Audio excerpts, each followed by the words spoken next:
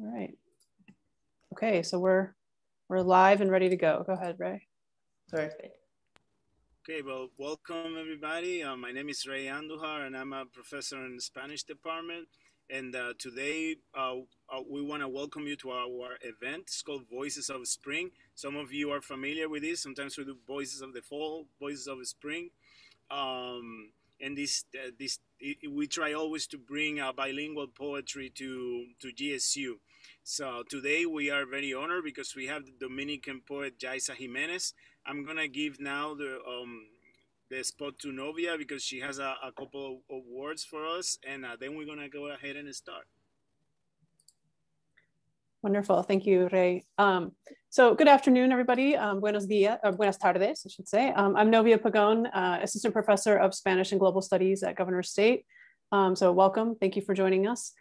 Before we begin the program, I wanted to give a couple of housekeeping notes. So be sure to mute your microphones. There will be time at the end for question and answer for Q&A, and you'll be welcome to post questions in the chat or to unmute yourself during that time.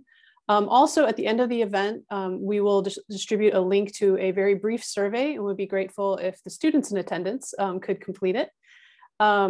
And I'd like to acknowledge those who have made this event possible. Today's program is supported by the Governor State University Intellectual Life Grant.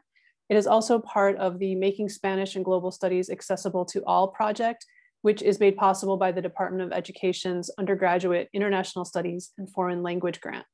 The aim of the project is to create opportunities for students from across our campus community to access events, resources, courses, and study abroad related to Spanish and global studies. I'd like to thank the College of Arts and Sciences, especially Dean Andre Merrick and Alexis Sarkeesian in the GSU Library. And of course, thank you to Rey Andújar for organizing the event, and an extra special thank you and welcome to our guest, Yaissa Jiménez. So I'll hand it back to you, Rey. Okay, well, thank you very much. Yaissa was born in Santo Domingo in 1986. She's a poet, a performer. As a writer, she has written for the stage and for the screen.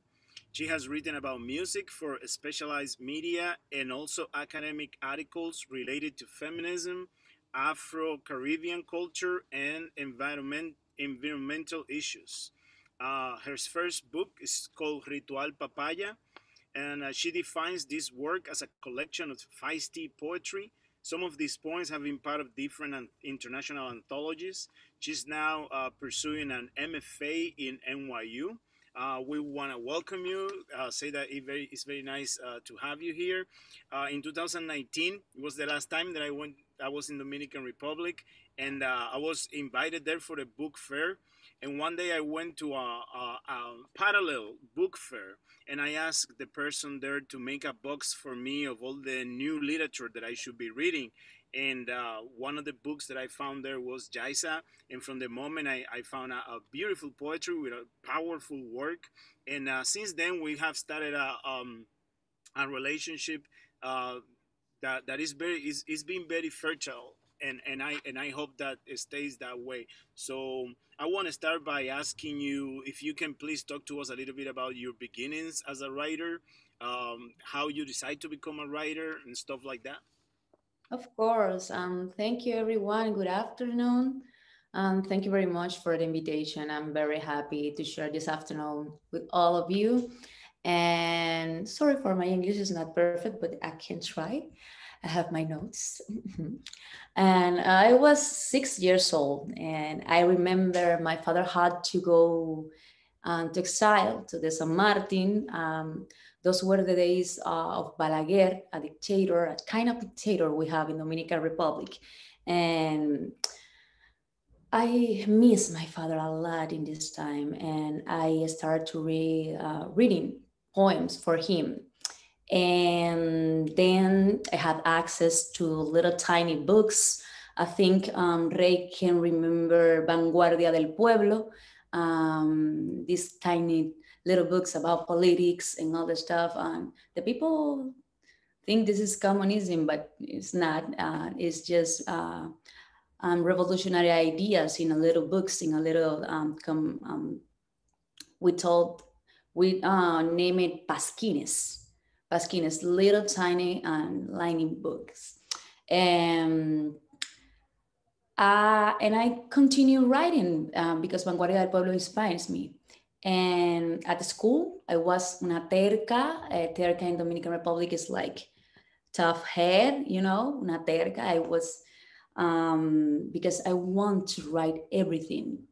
And if I have the opportunity, I want to have the resolution of the year, the school presentation, you know. It was so complicated in the time because I just want to write my things and express myself. And I never stop. And because poetry, I started with poetry at 6 years old. Poems for my father, for the little bees in my garden. I love bees.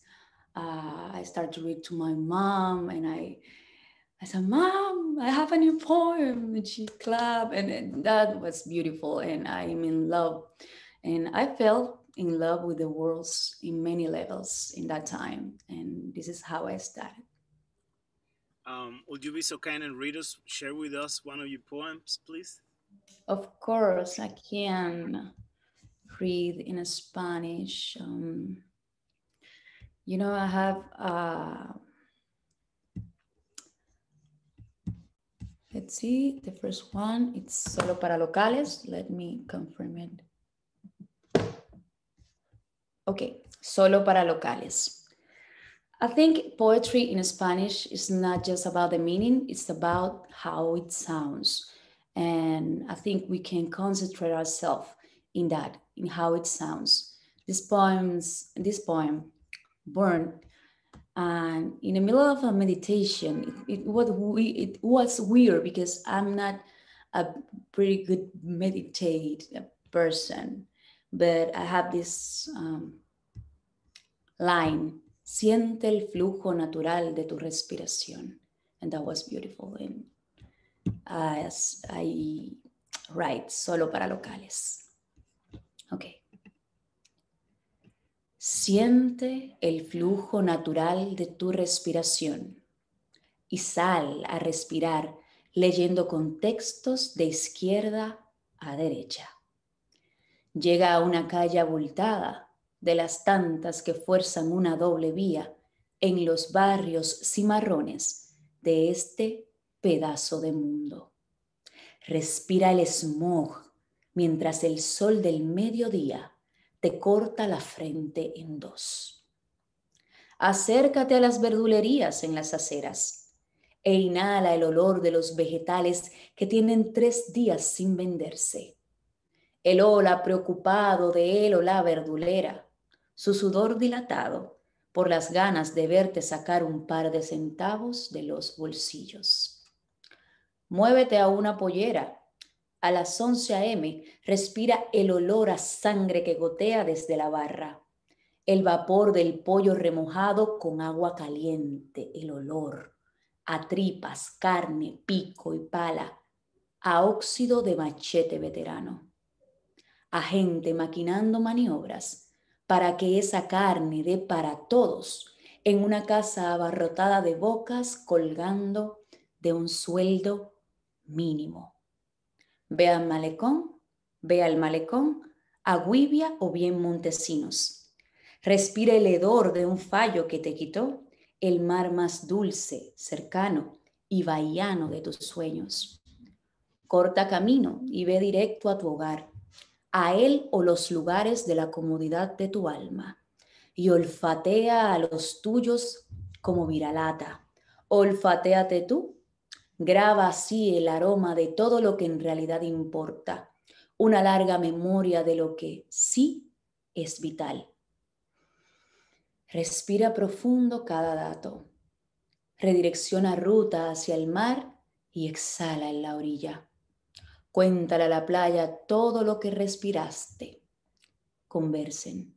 Escucha a su salmuera eterna decirte mapas y rutas, cosas y manifiestos, ruidos y predicciones, valores que enterrar.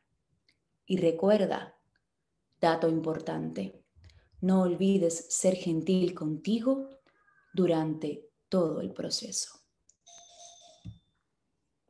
Muchas gracias. Muchas gracias. That was very nice. That was very nice. So what we're gonna do is I'm gonna read the translation, and we're gonna keep asking questions, and then she's gonna read poetry, and then we're gonna read then the English version. So this one was translated by Megan Van Nedison, and says, "Feel your breathing natural flow, and go out and breathe. Read context, right and left. Get to one of the busy two-way streets that force their way into the wild ghettos of this part of the world. Breathe the smoke while the midday sun turns your forehead in two. Get close to the street vendors. Breathe the smell of 3-day-old vegetables. Listen to the greeting spitted out by the sidewalk sad woman, sweating under the sun, praying for the coins to come out of your pocket. Move over to the chicken butcher. Smell the blood that around 11 a.m. drips from the cutting board. Smell the chicken steam coming out of the feather peeling boiling water. The smell of giblets, meats, bones, and rust from the expert machete. See the people scheming ways to make sure there's enough chicken for all in a house full of hungry mouths hanging from a minimum wage. No, now go down to the Malecon, Guibia Beach, or better, the Montesinos statue. Take in the stench that steals the sweet Caribbean sea of your dreams. Cut the road short, go back home, or whatever place that comforts your soul. Smell your loved ones as if you were a street dog. Smell yourself. Engrave the smell of all the things you care for, the extensive memory of all the things that do matter. Breathe. Take in every piece of data. Reroute your steps towards the sea and exhale by the shore. Talk to the beach. Tell her about your breathing. Talk to her and listen to her salty stories about routes and maps, artifacts and manifestos, noises and predictions, values to take with you to your burial site. And the most important thing, please remember to be gentle with yourself along the way. I love that ending, and that last part is very nice. Please. About the meditation thing. They Yeah, told be me like gentle. this. Like, be gentle. I really like that. So, you said something very important before reading the poem. You said that in Spanish, it's important for you, it's important how the word sounds, the sound of the word. I would like to say that in English too, but I want to hear about, like, because I know that one of the many things that you do well, and of the many things people known you for, is for those poems that you upload to Instagram and your little performance of your poetry, your spoken word. How do you get from the written word to the spoken word? It was pretty natural, in fact. I believe that Caribbean is here, understood, valued, and respect at the level you correspond to it. And the Caribbean sounds needs to be understood. How the rhythm of being in the middle of the ocean. For a long time, I watched movies and other materials that reduce the Caribbean to maracas or calypso music, and which in Dominican Republic, we don't play calypso music. And, third world. This is the definition the people have about the Caribbean. And I know where I come from, and I value the complexities of the place and the origin. And I talk about all this stuff because this is about the rhythm and the sound, the complexity in the sound of the Caribbean. And Dominican Republic has so many layers of sounds that I think poetry does not escape to this. And I understand when people don't understand that, because you have to be in the middle of the Caribbean to understand it. But sometimes when you see poetry, or when you consume poetry, or when you consume art, it's important to understand the origins and to hear what the poet, the artist have to say about it. And this is what we are doing right now, and I'm pretty glad I can do it in that place and in that kind of scenarios. And a good part of communication in the Caribbean, it's with the body and with the sounds.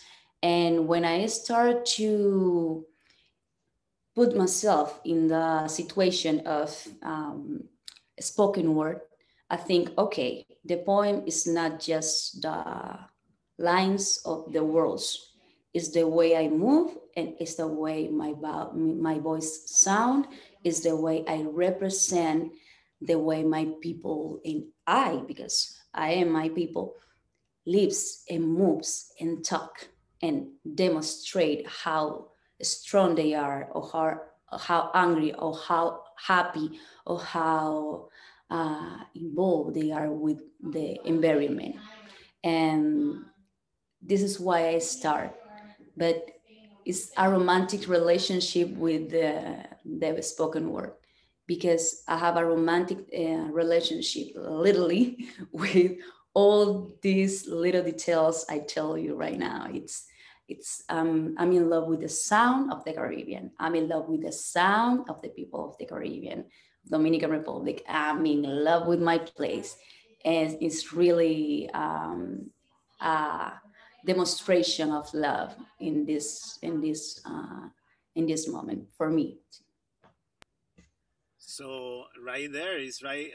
You know, I love when you say I love me, I love my people. So you have a poem that is called "Cómo se siente." So can you please share it with us? Yes, I can share cómo se siente. And after that, you know, our student Sedona Smith, she's gonna read the translation for us. Fantástico. Bien. Ese poema se llama ¿Qué se siente? It's about a feeling. But a feeling, I can articulate what feeling is, but this is how the feeling feels. ¿Qué se siente? Si me dicen ven, pues yo voy. Podría bien hacer resistencia de la salada, de la que se amarra a la boca. Me vi pronto, muy pronto, sacando y apretando otra masa de luz caliente e indolora cerca de una cuota incalculable de bien. Rozando la cera a las 12, quemando todo lo que soy, volviendo en resurrecciones infinitas, cubierta de cenizas y graznando sin partitura. Si me dicen ven, pues voy en forma de obsidiana y siempre vuelvo a tener que explicar mi belleza, muchas veces, demasiadas. El alma que insiste en salir de mis ojos no soporta no dejar lo que le toca, y eso es siempre tras cada cascada de fuego, tras cada cuna de escombros. Truena todo en mí con cada quiebre. Pero cuando digo todo es todo. Y solo sé que el alma existe porque ella también truena. Ella también teme derrumbarse.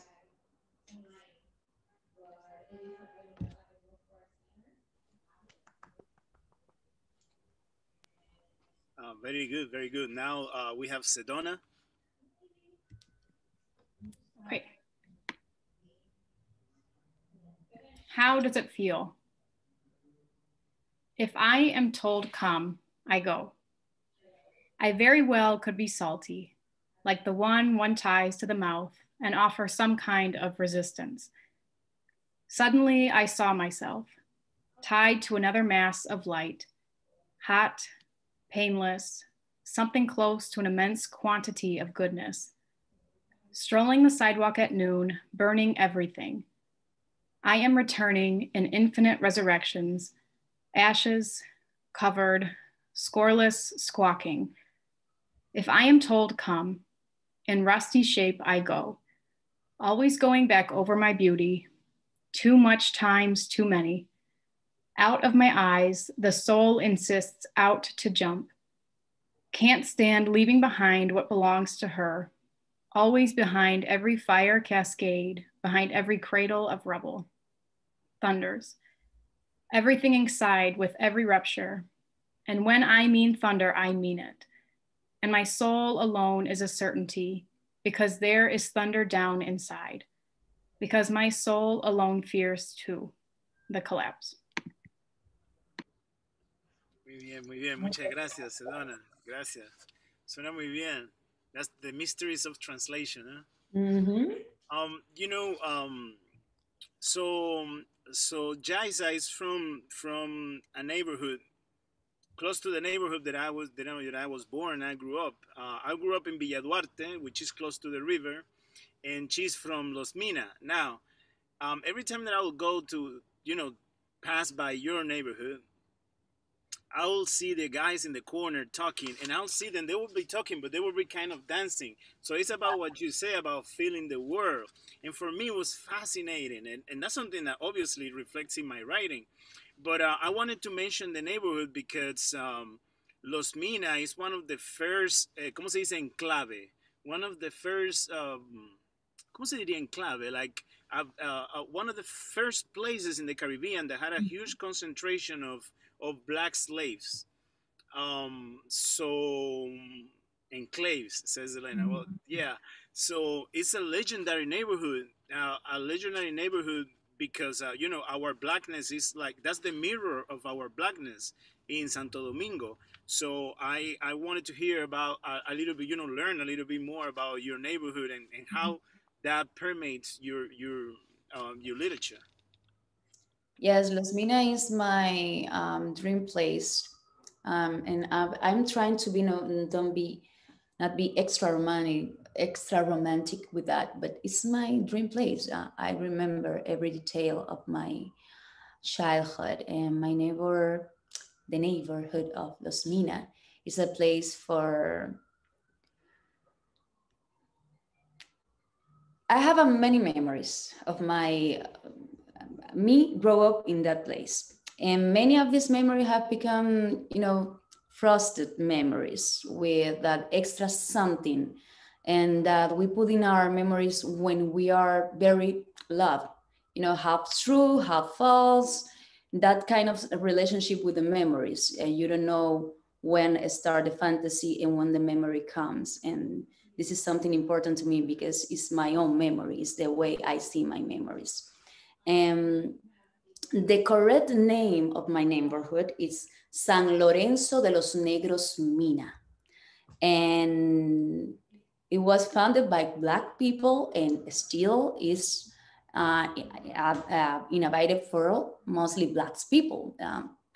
And as an Afro-descendant person, this environment and my reality mixed with the reality of the Caribbean, and which is mostly Black, is like the consommé, the big soap. And we work in that kind of caldo. We work in a place. We work with all the stuff in the same ollita, how we say allá in the art. We become aware of how our country, Dominican Republic, hides our Black history. And when you are in this place, you realize a lot of things. Actually, and these things are about self-perception, because Black people, we can have a really big problems when our country just forget about our Blackness. We have a situation with self-perception, and that has to change, and it's a personal journey to change, for change it. And so looking this first to recover to the course of perceiving myself as a valid person. This was the first situation, and Los Mina become the place I see myself as a valid person, because in this place I was a little child, little happy child with a lot of family, with a lot of neighbors, and with a lot of Blackness around me. And this is why Los Mina represent that kind of love to me. And I studied resistance, mind resistance, and the resistance of the women of my country, and the queer community and Afro people. But when I see all the information we have to recollect to understand ourselves in the middle of all of this and to understand the resistance, I just have to look to my past and my memories in Los Minas, because we don't have a lot of information in Dominican Republic about our Blackness. And we are 82% Black people in Dominican Republic. It's a lot. And that kind of relationship with the Blackness make me feel so proud about Los Minas. And this is why I take Los Minas with me in every place I travel, in every place I talk, in every space I have the opportunity to talk about. Because if you visit Los Minas as just a touristic place, which is not, you can't appreciate the way it feels. If you visit Los Minas as like being in a house for a doñita, for a mothers of the mothers of the in the neighborhood, you can appreciate Los Minas as a place, not just a touristic place, as a place, a living place. And this is why if I have the opportunity to talk about Los Minas, I talk about Los Minas, because I love this place and connect me with my Blackness in a really, what is the word? Complete way. I feel complete when I see this place. Oh, that's very nice. That's very nice. And you saying that, me thinking about Villa Duarte, just, right there by the river, that you feel complete when you see Los Minas, and I feel torn apart when I see Villa Duarte because of the river. That was the whole idea. That's how we grew up. Can you read Paperless for us, Sin Papeles? And yes, after you read them, our student Maria Murillo is going to read the translation. Of course, this poem in particular have the situation. It's about an anger. I work with anger a lot in my work, because I think it's a valid feeling in the correct place. It's the imagination is the correct place, and the art is the correct place to be involved with the anger. And this person is an anger woman telling to her husband, we broke up, but this is why we broke up. Sin papeles. Bolo, tú nunca quisiste mis callos, ni mi ombligo después de parir. Nunca me besaste la pisada. Le faltaste al respeto a mi sombra, Bolo. Tú nunca me prendiste una vela. Bolo, nosotros no somos de arena. Usted es cemento y lo sabe. Pegajoso, maluntao, atrevido y regretoso, y lo sabe. Sabe que si ve mojado viene terco y se pega. Yo soy una mujer limpia y con plomo. Usted y yo ya no comemos en la misma mesa. Bolo, ¿tú crees que te llevaste mi nombre y te comiste un cable? Porque solito voló de nuevo a mi pecho y usted voló del diablo. No me robó el apellido de mi mai. Yo contigo, saco de sal, nunca firmé nada. Aquí no hay tinta que me ajuste a tu desgracia.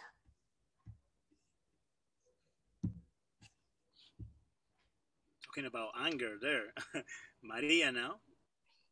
Paperless.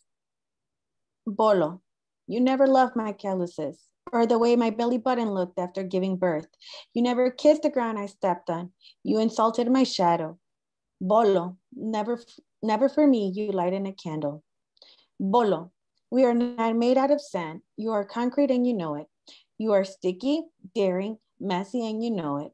I am clean, grounded woman, and you and I will not share the same table anymore.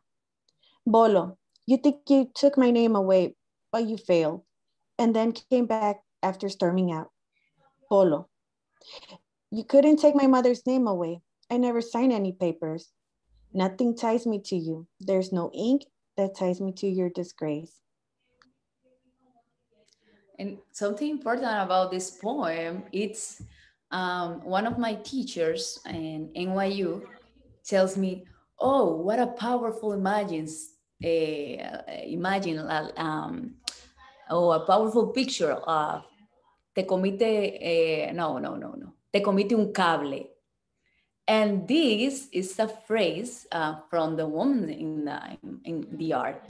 They say, te comiste un cable. It's like, no more with me. Don't talk to me. Da. And another thing about this poem is pegajoso, maluntao, atrevido y regueretoso. In English, sound different, but in Dominican Spanish, it's like that kind of words means something different. It's not just sticky, it's regueretoso, like I'm not with you in your mess.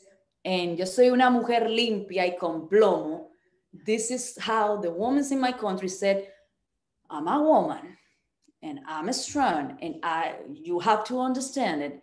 And con plomo, plomo is like militar, something like, you know, they are so strong, and I'm just appreciate that kind of, because I said it too. What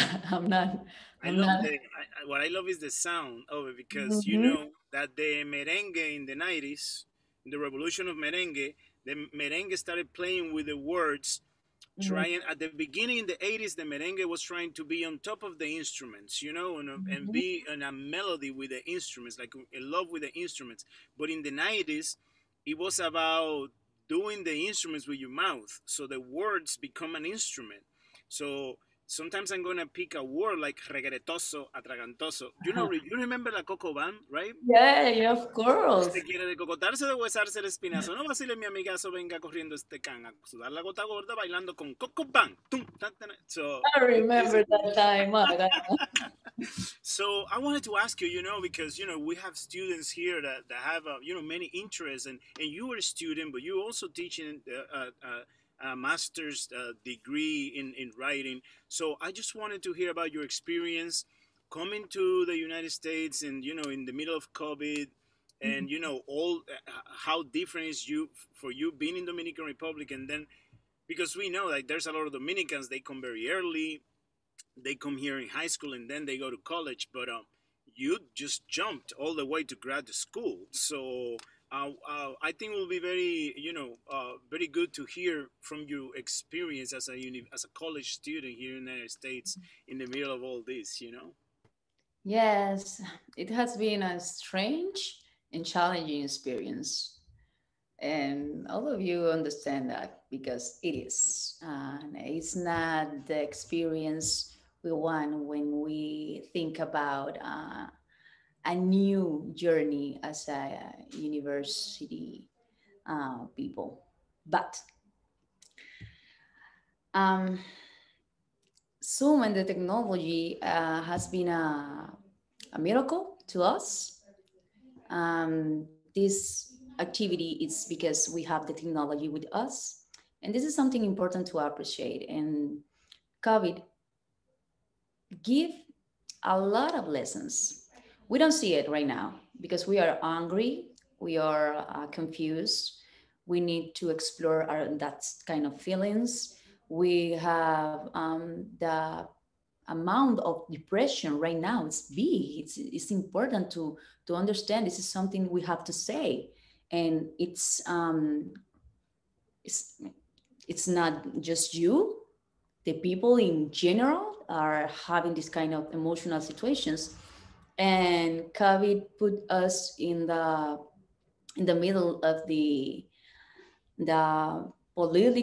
political and energetical revolution. In my country, we have a protest right before the COVID, and the biggest protest we have ever. And right now we are fighting for the right to abortion in the tres causales, in the three determinant situation. And we are fighting a lot of stuff in the middle of the COVID. And as a student, I think everybody here have their own situation from your country, for your family, from the environment, and you have to take all of this and trying to be a good student. And I understand perfectly how it feels, but I think we are privileged to have this kind of opportunity. We can appreciate the opportunity, and at the same time to have this kind of feelings. When you are a complex, everybody is a complex human, and complexity, it's about this kind of feelings, being together in one body, in one mind, in one heart, in one soul, and trying to continue day by day, one day at a time. And it's important to me to have this kind of opportunity to share this experience in the middle of the COVID, because poetry has been my salvation, my salvation in the middle of the situation. And I recommend a lot the poetry. I recommend even an anthology. It's called El Mar No Necesita Ornamento. We can see aquí.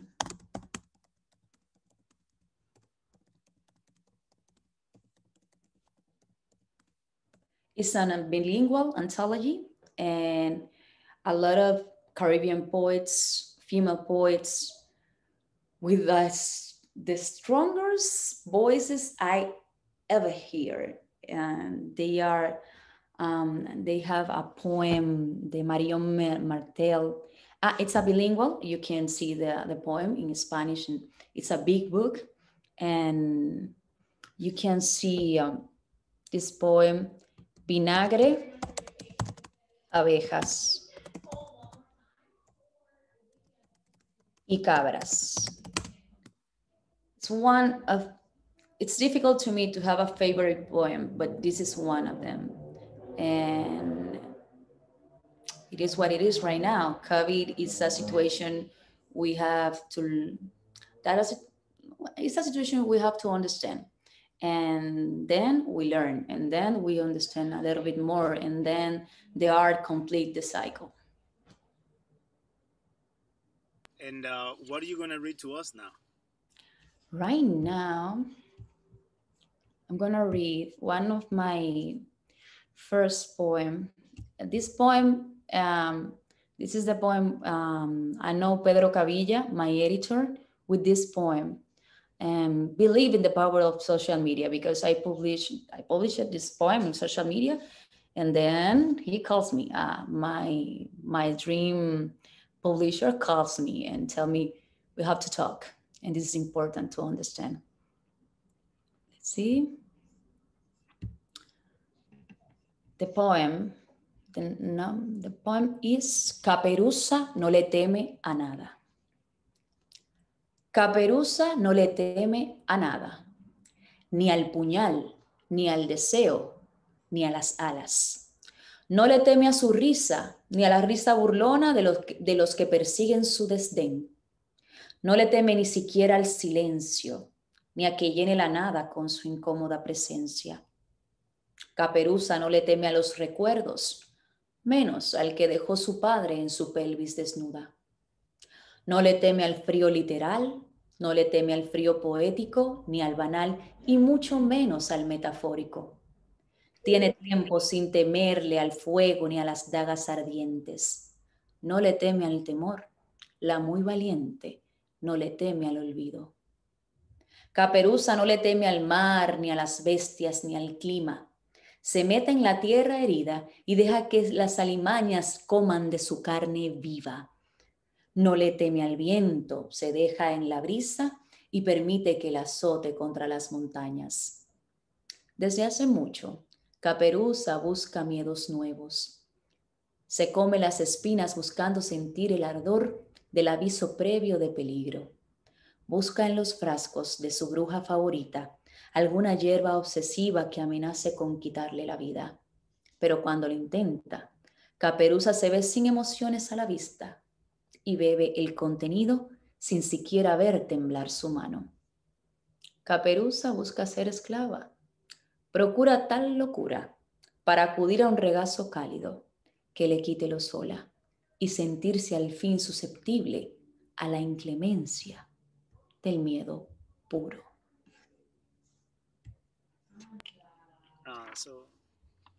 Riding Hood fears nothing.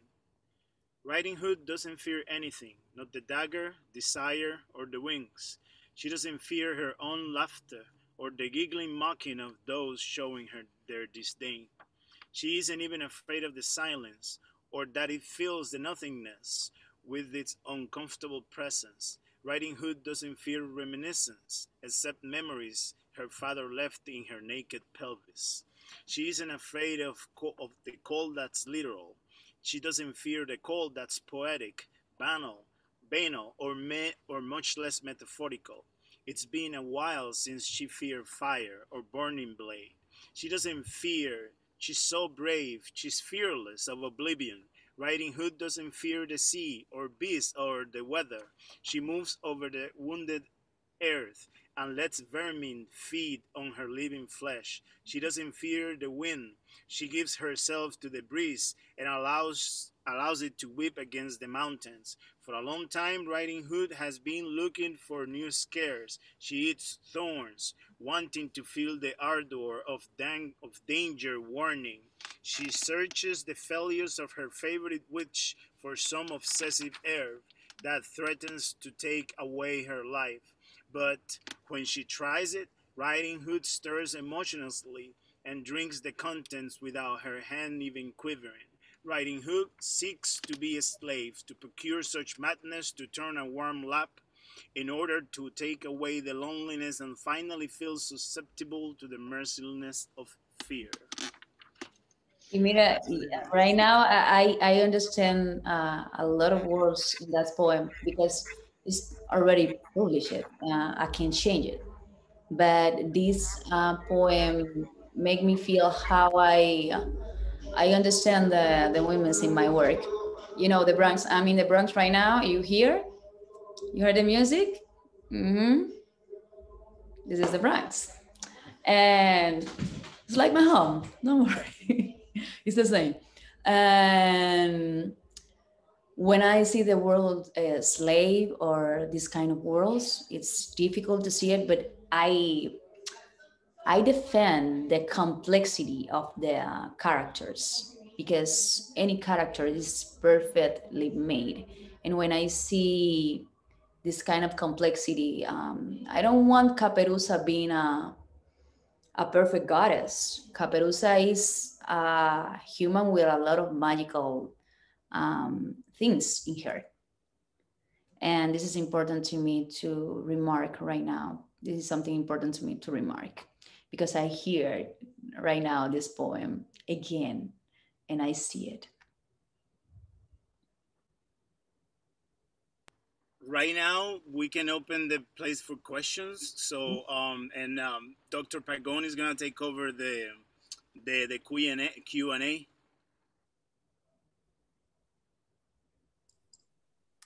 Okay, thank you so much. I am feeling my day has been brightened and lightened, and I feel whole again. So questions, anybody have questions? You can put them in the chat, or if, I think we have enough people here, if you wanna, you can unmute yourself or raise your hand so we can know, we can keep, make sure there's only one person talking at a time. So floor is open for questions. What inspired you to start writing? I'm inspired about life, in fact, feel the life in me, and so, like understand how it feels to be right here, right now, in this moment. And this is something starts to put my eyes like be receptors of life. And it's important to me to understand that every day, because we forget this a lot. I have another question in the chat related to writing from Christina. Have you ever experienced writer's block? And if so, how did you overcome it? Every week I have once, every month I have a big one, and it's pretty. I learned about how brains work. I'm obsessed with, in Spanish, the name is neuroscientist. And I feel we don't understand our brains. We don't understand how we need to rest, how our body force us to rest, to understand how we need to keep calm and understand what that's happened. It's your body telling you something. You need to go outside, and with COVID, we have a situation, but we can deal with the mask and all other stuff.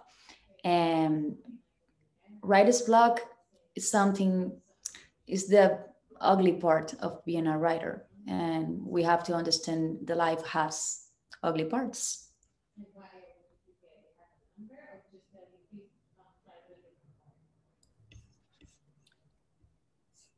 All right, here's another one that popped up in the chat. What's your writing process? Do you need to be in a certain location or listen to music? This is so complicated, and I invite everyone to understand themselves to write.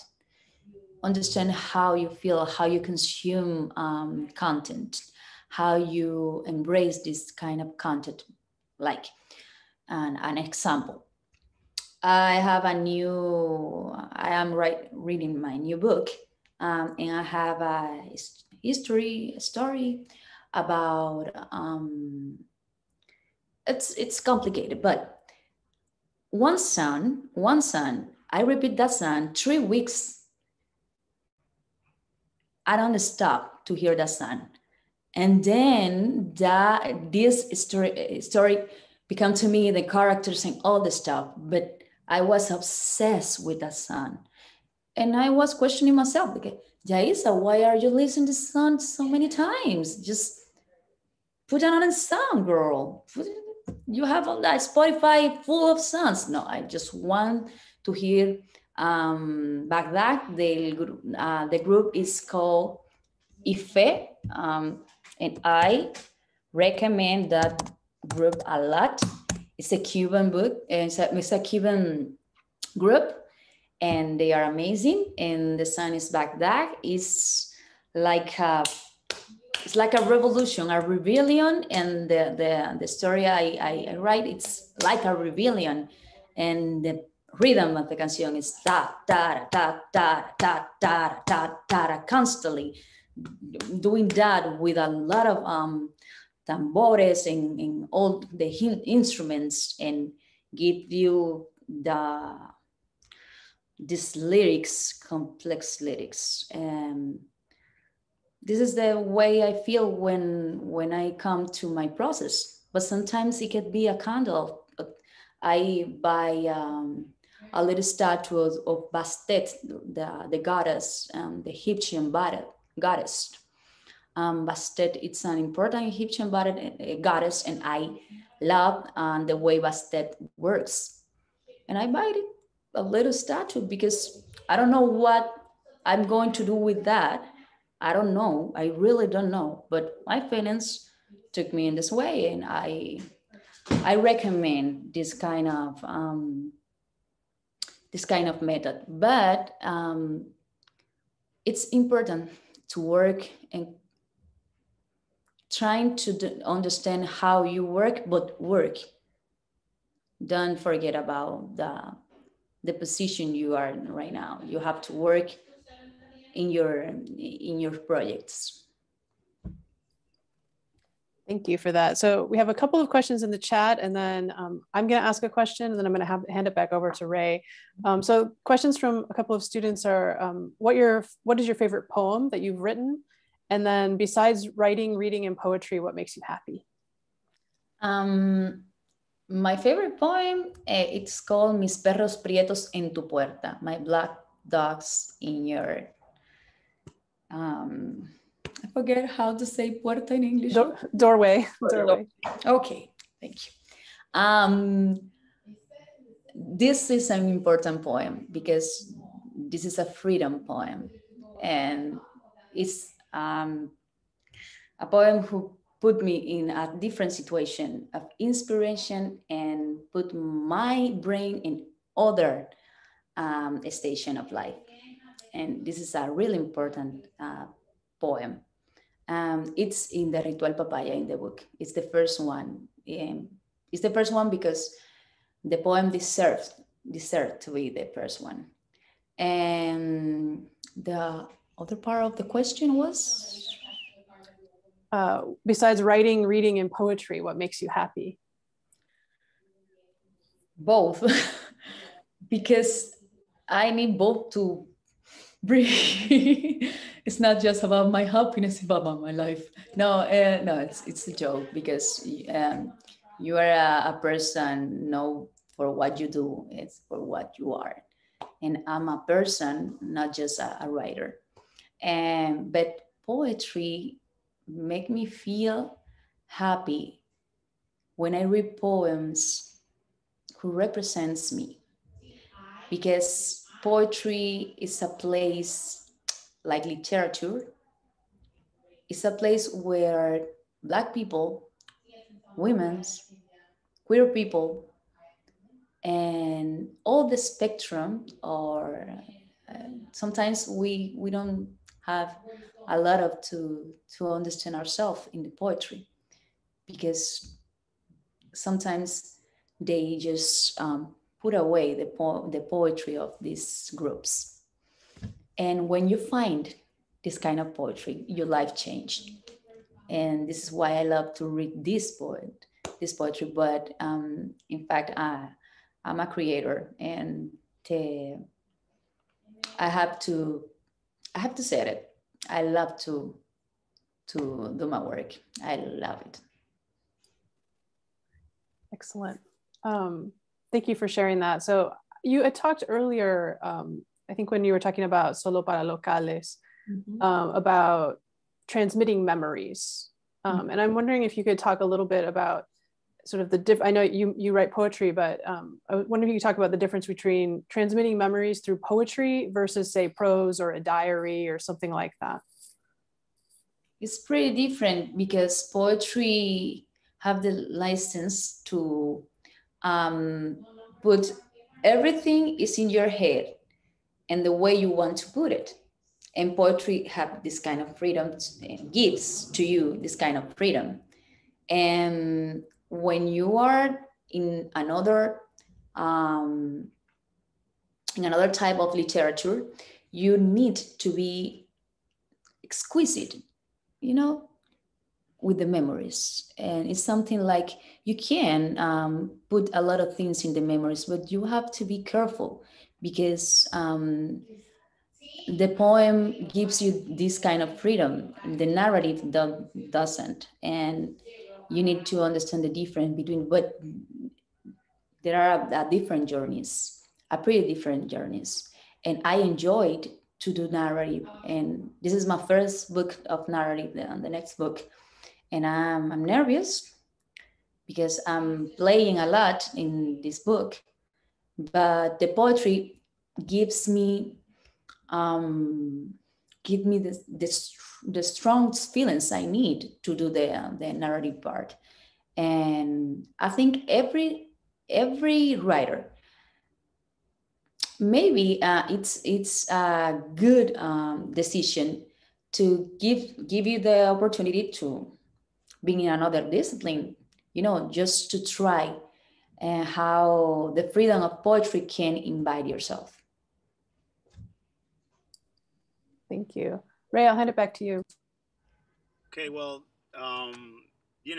since the time flies, so we just want to thank you for being with us today, and also take a moment to thank all the, students, faculty, and personnel of GSU that came and came to share some time with us. Yaissa, we need to make something else. We have to bring you again. It was a pleasure to have you here today. Thank you very much. It's a pleasure for me, and I appreciate every opportunity I have. And I'm from this island, this magical place. It's not just a tropical place. It's a complex. It's a complex feeling. Just when you look something from Dominican Republic, and remember what I say about it, because it's from my heart. It's really from my heart. We want to go. We are putting together a trip to Dominican Republic. So maybe if you're down there, you'll be our ambassador down there. Amazing. Well, thank you very much, everybody. Have a wonderful day. And thank you very much for spending an hour of your day with us today to share some poetry. Muchas gracias. Muchas gracias. Bye bye. Thanks, everybody. Thank you very much. And thanks to the people in the chat.